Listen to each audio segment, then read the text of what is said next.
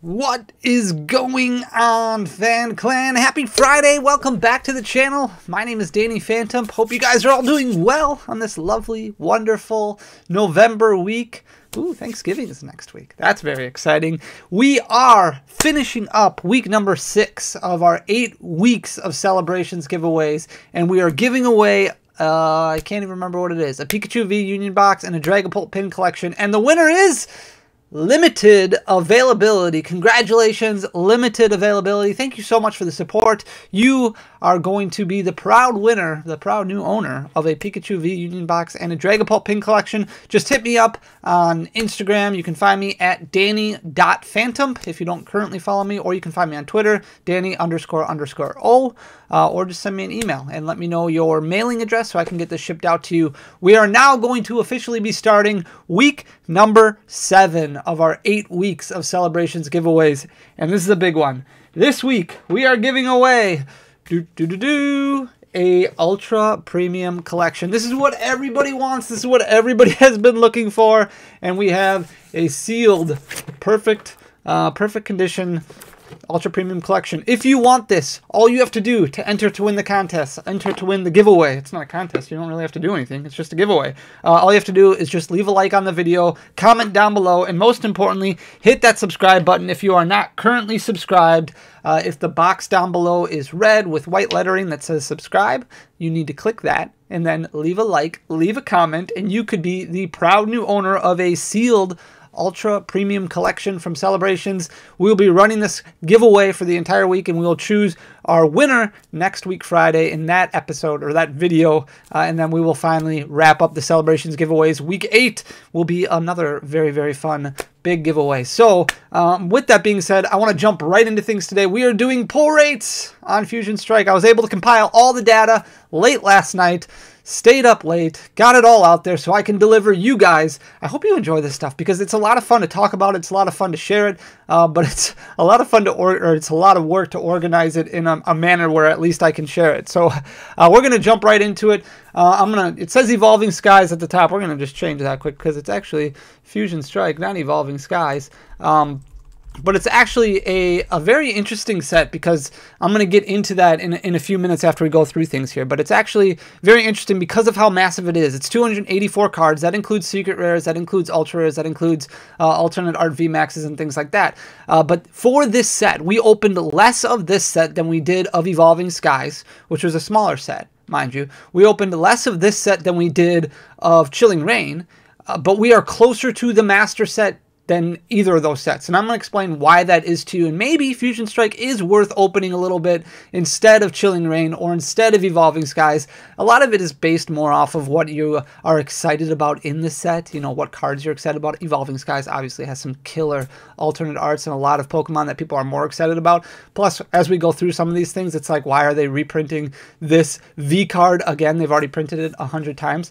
But it's actually a little bit easier to accomplish a master set for Fusion Strike than what it is for Evolving Skies and Chilling Reign. We'll get on into that in just a few minutes here. But to kind of preface things, I took pull information data from 48 boxes, which I think is like just over 1,700 packs. Now, that is not quite enough to get a really good, strong, accurate pull rate. You're going to need like 10,000 packs, but this is a good starting point. This is a good starting point where you can kind of combine it with your own. If you do your own spreadsheets, you can add it to other data that's out there. This gives you at least a rough understanding of where pulls are going to be. You can kind of see, okay, well, regular art V cards, you're going to get every, you're going to get one in every 100, or you're going to get one in every like 8 packs, 9 packs, whatever it is. We'll go through the data here in a second. But so we're going to start out just with regular arts. Appleton V, after opening up 48 boxes, we pulled 11, which was every 157 packs you pulled an Appleton. Boltund, 17 we pulled, which is every 102. That was the most popular ultra rare that we pulled, Boltund V. Breloom V, 12 is what we pulled, so 1 out of every 144 packs. Chandelure, we pulled 14, which is 1 out of every 123. Cinderace is a little confusing because there's 2 of them, so we pulled a total of 17, but they're two, I don't know why there's 2 different, I don't even know why there's 1 Cinderace in this set to begin with. It's like we're just going to throw more ultra rares at this set because it needs more cards apparently. But there's 2 Cinderace Vs, one's like number 143 and one's number 144 or something like that. But The number 143, we pulled 9 of them. That's 1 out of every 192 packs. The other one was pretty much the same difficulty to pull, 1 out of every 216 packs. Then there's Crabominable V, which is not quite the lowest card that we pulled, but the second lowest, 1 out of every 247 packs. Dodrio, whatever you want to call it, we pulled 15 of them, 1 out of every 115 packs. Genesect, which is probably the one you want to pull the most because it's the most competitive one, we pulled 16 of those, 1 out of every 108 packs. Gengar V, definitely another good one to pull. Bolton V is not the one you want to pull the most of, but Gengar V was also the most prevalent one in the set. We pulled 1 out of every 102 packs for a total of 17. Greedent V was surprisingly low, considering it was higher for like the VMAX and the full art, but a little bit lower for the regular art. We pulled 7 of them, which is 1 out of every 247. Greninja V, another bulk V, we pulled 12, 1 out of every 144. Inteleon, we pulled 11 of them, 1 out of every 157. Why they're reprinting Inteleon again for like the 80th time, I'm not sure. Same thing with Lucario. We already had one in Champion's Path. Mew makes sense to me because it's kind of like the mascot of the set, but Lucario we pulled 11, which is 1 out of every 157 packs. Mew we pulled 13, not too bad, 1 out of every 133 packs. Then we've got another Pikachu V. It took us a while to get a Pikachu V, and then we got like Vivid Voltage shit, and then we got a bunch of promo ones, and now we've got one here, and it's 9 of them we pulled, 1 out of every 192 packs. Rillaboom, another Rillaboom, we pulled 12 of them, 1 out of every 144 packs. Serena was the one that we pulled the least amount. I think you're probably going to get every 288 packs it took to pull a Serena. So we pulled 6 of them total. That seems a little bit skewed, but not too terribly. And then Tyranitar V, another card. As much as I love Tyranitar, we just had Tyranitar in Battle Styles. We had Tyranitar in the promo, the V Strikerton, and now here we go again with another Tyranitar in a main set of Fusion Strike. We pulled 9 of them, every 192. VMAXs, there's a lot less VMAXs than what we've seen in past sets, than what we saw in Chilling Reign and Evolving Skies. This is going back to like, it almost feels like Darkness Ablaze levels as far as how many VMAXs are in the set. But for Bolton VMAX, we only pulled 6 of them, one of the lower end considering the fact that we pulled a lot of regular art Bolton Vs, not as many Bolton VMAX. Pulled 6 of them, 1 out of every 288. Chandelure VMAX, we pulled 8. Cinderace VMAX, we pulled 11. Gengar VMAX, probably the one, either this one or the Mew EX are the ones you want to pull the most of. Gengar we didn't pull as many of. We only pulled 6 of them. 1 out of every 288 packs. Greedent VMAX, we pulled 6 of. 1 out of every 288 packs. Inteleon, another decently competitive card, but we pulled the least amount of VMAXs, 5. So 1 out of every 346 packs. Mew was one of the more popular ones, luckily, which is 1 out of every 173 packs. We pulled 10 of them. Same thing with Rillaboom VMAX, 10 of them, every 173 packs. Full arts, again, many less full arts in this set than what we've seen in past sets. And that's not necessarily because they converted them over to alternate arts. And I get kind of confused as to what qualifies as an alternate art, because in my mind, an alternate art would be, hey, you have a full art version and an alternate art version of the same card in the same set. But for like Celebi V, yeah, we've had a full art version, but that was in a previous set. So isn't it just a full art in this set? Sandaconda, is it really an alternate art if we don't have another full art in this set? Same thing with, I guess those are the only 2, because the other 3 all have full arts in this set. But if we look at full arts, Serena V, we only pulled 2 of. That was the least amount, along with Hoopa, 1 out of every 864 packs. Chandelure V, we pulled 5 of them. 345.6 packs. Crabominable V, we've only pulled 3. And Bolton V, we only pulled 3. So that's 1 out of every 576 packs. Mew V, which is the one you want to pull, we pulled the most of. So 6 of them, 1 out of every 288 packs. Hoopa, like I said, we only pulled 2. Genesect V, another decent card selling for about 20 bucks right now. We pulled 3 of them, 1 out of every 576 packs. Fun fact for you, we were about 5 cards away from a master set when we finally pulled our first Genesect V, and we ended up pulling 3 of them altogether after only a few more boxes being opened. So it took us a while to pull it, but then we pulled a few of them in a row, which just kind of goes to show you really need a lot of packs to get a really good understanding about pull rates. Greedent V, we pulled 4 of, 1 out of every 432 packs. Moving on to full art trainers, which you've got about 7 of, a decent chunk of. Chili and Sillin and Crest, we pulled 4 of, 1 out of every 432 packs. Dancer, we pulled 6 of. Alessa's Sparkle, we pulled 4 of. That's probably the one you want to pull the most. Schoolboy, we did not pull a Rainbow Rare Schoolboy, and we only pulled 1 full art Schoolboy. Very, very surprising to me. 1 out of every 1,728 packs, obviously. Schoolgirl, we only pulled 2 of. Same thing with Shauna. Same thing with Sydney. The full art trainers were a little hard to come by, except for Dancer, which appeared quite a bit. Alternate arts, I think these are going to have very similar pull rates to what we saw from full arts. It seems like that's kind of the level that Pokemon is going to, where your alternate arts and your full arts are going to have pretty much the same pull rates. Celebi V is the one we pulled the most of. We pulled 5 of, which is every 346 packs. Sandaconda V, we only pulled 1 of. Same thing with the Mew V, only 1 of those.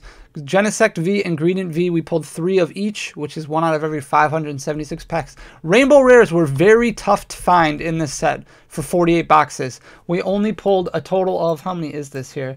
This is 14. We only pulled a total of 14 out of 48 boxes. I've got the ratios down below that we'll look at in a minute here, but that's pretty bad. Chandelure VMAX, we only pulled 1. Bolton VMAX, we only pulled 1. Chili and Cylin and Cress, we only pulled 1. As you can see, these are the 3 cards we're missing for a master set. Just these 3. So Greedent VMAX, Mew VMAX, and Schoolboy. We did not pull a rainbow rare of any of those. Dancer, we pulled 3 of. That was the one we pulled the most. Alessa Sparkle, we pulled 2 of. Schoolgirl, tied for the most with 3. And then Shauna, we pulled 1. Sydney, we pulled 2. So not great pull rates for the rainbow rares. Luckily, the alternate arts, not too terrible when it comes to the secret rare versions. We pulled 4 Espeon VMAXs, which is actually really, really strong. That's 1 out of every 432 packs. When you compare that to like the Schoolboy full art trainer card, we pulled 1 of out of every 1,728 packs. We pulled almost as many Espeon VMAX as we pulled regular art Serenas. We pulled more Espeon VMAX alternate arts. We pulled double than Serena full arts. That's a little weird to me. But 1 out of every 432 packs. Inteleon VMAX, the alternate art, and Mew VMAX, the alternate art, we pulled 3 of, which is 1 out of every 576 pack. Only 1 Gengar VMAX, unfortunately. Just 1. 1,728 packs. And that came fairly early on. Same thing with the gold Pokemon. There's only 1 in this set, and it's Flaffy. Very, very cute card. I love it. But we only pulled 1 of them. 1,728 packs. It took us to pull just 1 Flaffy. Grass Energy was the other card that took us a long time to pull. We made it through 42 boxes without pulling any of them, and then pulled 2 in our last case. So we only pulled 2 total. 864 packs it took us to pull a Grass Energy. Fire Energies all over the place for some reason. We pulled 7 of them, which is more than what we pulled for Serena. It's the same amount that we pulled for Greedent V, Crabominable V, the same as regular arts, some of them. Crazy. Fire Energy, 7 secret rares. 1 out of every 247 packs, basically. Training Court, we only pulled 3, and Power Tablet, we only pulled 1. So, if we go and we look at the overall data here, total packs opened, 1,728. Total boxes opened, 48. If you look at the average hits per box, this is actually the highest average hits per box we have ever had in Pokemon since I've been doing this data. So you will get 7.9 hits per box. If you remember the Evolving Skies pull rate video that we did, it was 7.88. So about the same. If you remember Chilling Rain, when we did that, that was like 7.8. Very, very close. Very, very close. The difference here is that we didn't have those outliers. And I know some of you commented on the last video, which was super, super cool of you, to let me know some of the outliers that you had when you were opening. Somebody said that their son only opened up 4, and they opened up a box and got 11. 48 boxes. We did not have any boxes that had less than 6. We did not have any boxes that had more than 9. So every box either had 6, 7, 8, 9. Plenty of boxes that didn't have a secret rare. Plenty of boxes that didn't have a full art, which is we're going to talk about in a second here. That's very, very unfortunate. That's annoying. Average hits per box, 7.89, 7.9. Average regular arts per box, you're going to get about 4.5. 1 out of every 8 packs. So if you go to the store, you buy 8 packs, you should get an ultra rare, a regular art ultra rare in those. Average VMAX per box, like I said, this is less than what we've had in past sets. So your average VMAX per box goes down. So we're only at 1.29, which is a little bit lower. We're used to being about 1.8. Closer to that 2 range for VMAXs per box. We're only at 1.29. Full arts is terrible. Only 0.58 per box.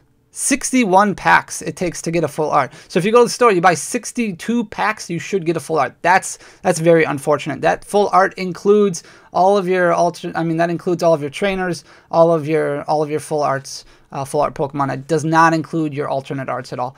Average alternate arts per box, you get about a quarter, 0.27 per box. 133 packs it takes to find an alternate art. That does include the secret VMAXs. Average full art trainers per box, 0.43, so a little bit less than half. 82 packs it takes to pull a full art trainer. Average secret rares per box. This does include the alternate art secrets, the gold Pokemon, and the gold items, as well as the rainbow rares. As you can see, 0.81. So many times people open up boxes, they don't pull a secret rare at all. There's no rainbow rare, there's no alternate art secret, there's no gold Pokemon, there's no gold item, and they think, holy cow, this is terrible. Was this box tampered with? Was this box resealed? But unfortunately, numbers show you're not guaranteed to get one. And unfortunately, 0.81 isn't great. You have to get 44 packs in order to get a secret rare. So that's very unfortunate. Average rainbow rares per box is 0.29, which is 123 packs. Average secret items per box is 0.27, which is 1 out of every 132. Average secret Pokemon, there's only one, so 0.02. It's going to take you 1,728 packs to get one. That's obviously going to be a little bit higher. It's probably closer to 1,000, 1,200, somewhere around there. Average secret alternate arts per box, less than 0.25, so 0.22, 0.23, 157 packs in order to get an average secret alternate art. All right, I wanted to compare this to Evolving Skies, and I wanted to talk about this because a lot of people are complaining about set size, which I can understand. It's 284 cards. It's not as daunting as you would think to complete the master set. Like I said, we're only 3 cards away, and we've opened up less of this set than we did of the last 2 sets. I think for Chilling Reign and Evolving Skies, we had like 7, 8 cards that we needed in order to complete a master set. The reason behind that is there's only 67 Ultra Rares in Fusion Strike. So the more filler of the set, that make up that 284 cards are commons, uncommons, trainers, rares, cards like that. Whereas Evolving Skies, 105 Ultras. That's the problem. That's what makes pull rates seem so bad, because pull rates are staying the same. Pull rates aren't going up. You're still getting between 7 and 8 hits per box on average. If you're going to have 105 Ultra Rares in a set, you should probably up the pull rates a little bit to closer to that 10 mark, so that way you're completing the set in about the same financial strain as what you would do to complete a set normally. But since there's 105 Ultra Rares in Evolving Skies, 97 Ultra Rares in Chilling Reign, that's a lot if you're only getting between 7 and 8 Ultra Rares per box. That's going to take a lot, like a lot of boxes that you're going to have to open. And if there's less than 1 secret rare per box, and the majority of these cards that are making up those extras are rainbow rares and secret rares, when Pokemon added that rainbow rare variant, that secret rare variant, that really hurt your chances of completing a master set in any good financial aspect when it comes to opening packs. It took a lot more boxes to be opened in order to complete a master set compared to what we saw back in the day of before Sun Black and White era, right? I mean, before rainbow rare cards even existed. So this is pretty crazy numbers. 7.88 hits per box for Evolving Skies, just less, pretty much the same as what we saw in Fusion Strike. Chilling Reign had 7.71, barely any less, but again, 97 Ultra Rares compared to the 67 that we see in Fusion Strike. So it should be easier since there are less Ultra Rares, because those are the tougher cards to pull, obviously. A lot easier to complete the master set for Fusion Strike than what it would be for Evolving Skies or Chilling Reign. So if you haven't started on any of these 3 sets yet and you're looking at getting back into Pokemon right now, maybe start with Fusion Strike. Boxes are still fairly cheap. They're about $115 to $120 a piece. You can find them fairly easy, so not as bad of an investment to go and try and get those. Evolving Skies is probably more fun to open because there's a lot more chase cards in it for a lot of people who like evolutions, but Fusion Strike still, it does have some cool Pokemon in it. So I do think that it is a better set than what we saw with Battle Styles. There is some good competitive cards in it, but the 67 Ultras is definitely a more attractive rate to try and pull through than what we've seen in Evolving Skies and Chilling Reign. So it's just Pokemon needs to figure this. Evolving Skies could have been broken up into 2 sets. Maybe you release the first half this year, the second half next year, whatever the case may be. But 105 Ultras, it's a lot compared to 67 that we're seeing in Fusion Strike. Guys, that is our pull rate data for Chilling Reign. I hope you enjoyed it as much as I enjoyed delivering it to you. It's always fun to look at this stuff and to talk about this and just kind of put the numbers out there, thinking out loud, seeing, okay, you want to enjoy collecting, you want to enjoy opening packs, but how can you do that without breaking the bank? You know, because Pokemon cards are expensive no matter what. And if you open Pokemon cards cards, you are going to lose money no matter what. Anytime you open up packs, it's going to be very difficult to gain any money, and that's not why you open up packs. You open up packs for fun. So any way you can lose the least amount of money and maximize your fun, it's a win-win. Thank you very much, guys. Don't forget to leave a like down below, leave a comment, and make sure you're subscribed, and you will be entered to win this Ultra Premium Collection from Celebrations. We will give this away. The winner will be announced next Friday. This is week 7 of our 8 weeks of Celebrations. I hope you guys enjoy. Thank you so much for your time, your attention, your dedication, your loyalty. You guys mean the world to me. I don't know why I just did that. Don't hate me for doing that. That was weird. But thank you so much. Until next time, peace.